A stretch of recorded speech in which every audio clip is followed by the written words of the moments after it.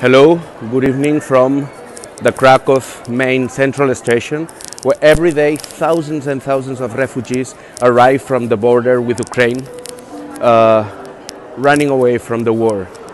We are here since the beginnings of March, approximately, where we are working in, first of all, in solving some emergencies, some needs at this very difficult moment, because we want to avoid this way the vulnerability and the difficult situation that sometimes takes them to desperation, to being lied, to running,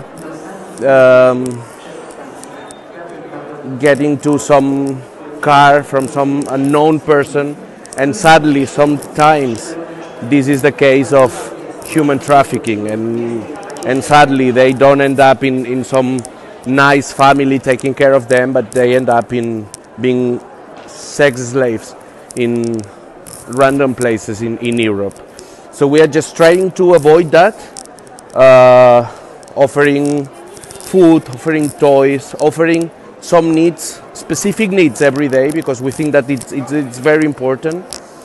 Secondly, we are organizing, as you see, as you know, different transportation, humanitarian transportation to Barcelona and to Madrid, to Spain, where we count on wonderful families in Barcelona, and also we count on and we rely in the protocols of the Spanish government in this case, to make sure that they can have all the rights and they can have also a place to stay.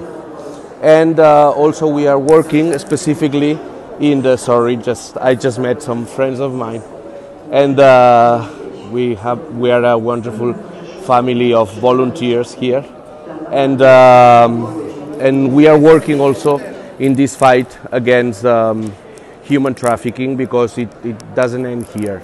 It will take a lot of months. Sadly, now they go to different places in other places in Europe. And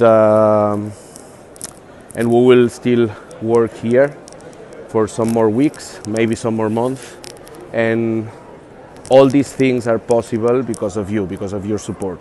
So thank you so much. Thank you from the bottom of my heart. Thank you.